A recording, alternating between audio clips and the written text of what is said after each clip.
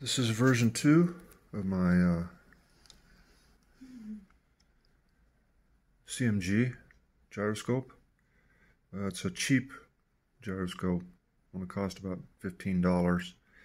And the problem with this one is the rotor doesn't have a big enough diameter. So you really got to spin it up fast to get any self-balancing, or to get any balancing. And so next time I try something like this, I'm going to have to buy a more expensive one that has a big rotor, a thick rotor like this one, heavy rotor, but a bigger diameter. You double the diameter and you get 4 times the inertia. If you double the speed, you only get 2 times.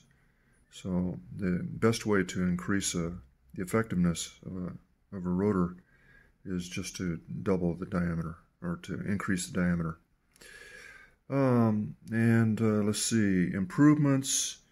I put in a little, you can't see it, but in there's a little 2 millimeter by 5 millimeter bearing, and I also put one in the top there. You can't see it, but it keeps the shaft from bending, and so that has really helped a lot to keep the noise down and the vibration down. And then the other thing is I increased the motor size to 260 I think this is, from a 180. The 180 was getting very hot. 260, this runs up to 20,000 RPM, and it doesn't get hot. And so I will turn it on and see if it will stay balanced.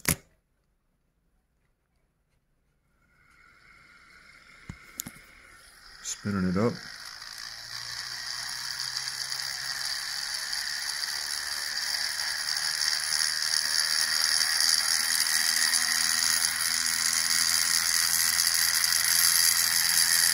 And you can see it's not wobbling too much, but eventually it will just get worse and worse. So I got to get some more RPM in there.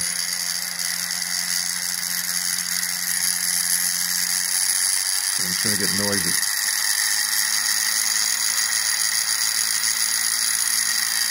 Yeah.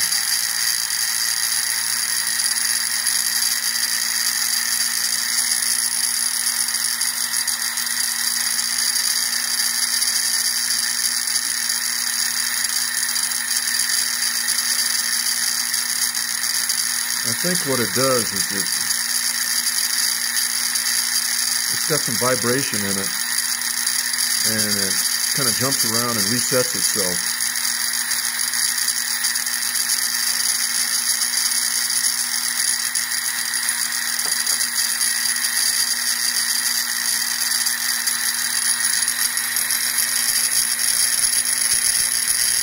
But it's doing pretty well.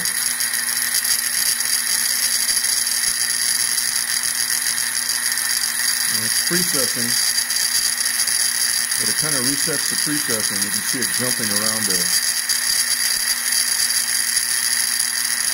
And so it'll precess a lot, it'll jump around, and then it'll precess a little bit less.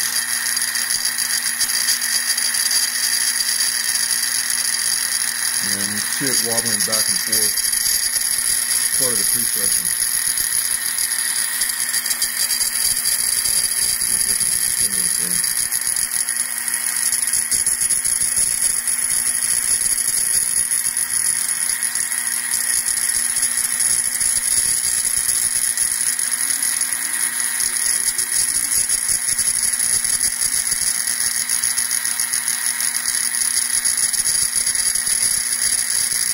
But I think it'll go indefinitely.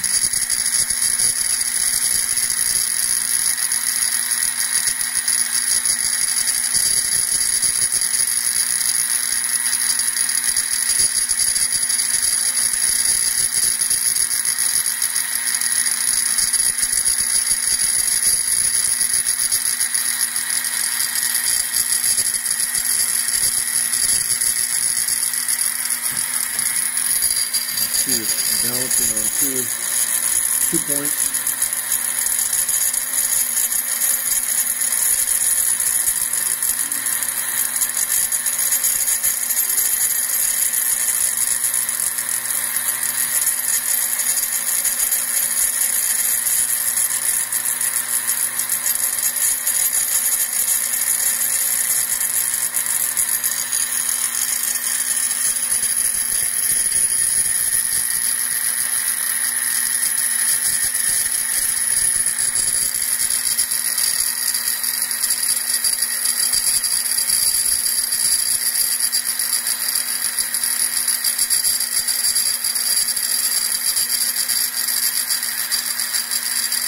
I guess the only way I could really improve this one is, you can see the motor is still held on with a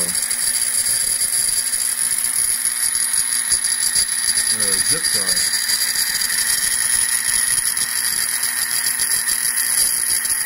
It's allowing probably a little bit of vibration there.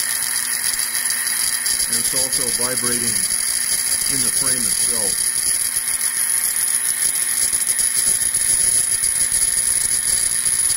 But at least it's indefinitely, it's precessing a little bit, and about the best I could hope for is to kind of reduce that precession, but it stays self-balancing. So.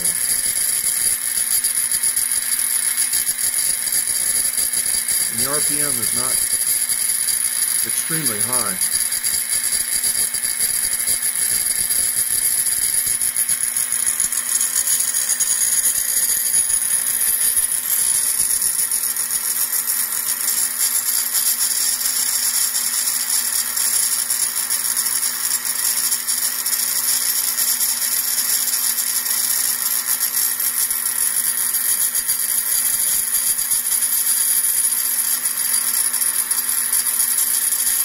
I use this mouse pad because the vibration, if I did it on the table, it would just vibrate all over the table and twist and turn. You need some kind of rubber or something.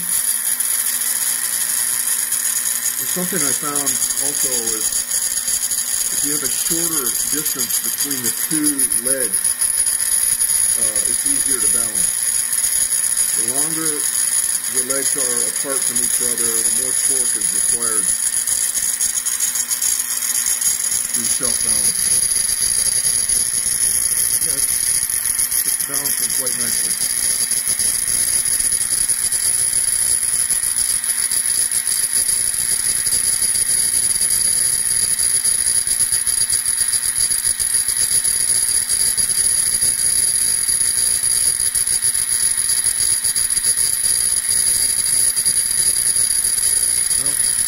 Just go on forever and didn't learn anything new, so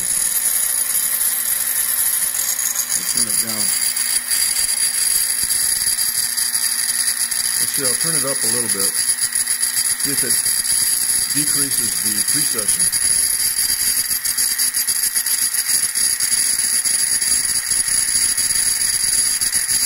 Yeah, that decreases the precession. I got more inertia going on. Oh yeah, that's pretty good.